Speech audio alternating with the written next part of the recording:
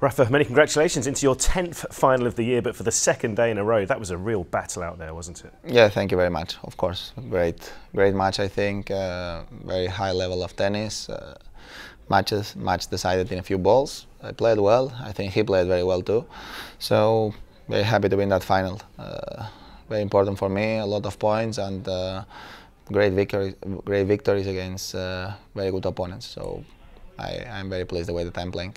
Yeah, it was a very similar match too against Grigor, wasn't it? He was such a high level of intensity throughout, and you just had to be really clinical in the very few moments that he gave you, didn't he? Yeah, I've been very tough.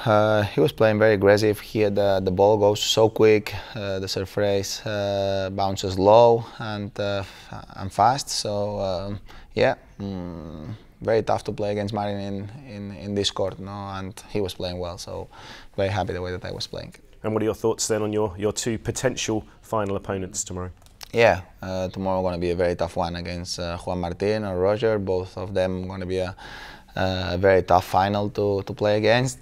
But I don't know. I am playing well. I am in a good run of victories. So let's see. I hope to be ready for it. I am playing well. So let's see if I am able to keep playing at that high level.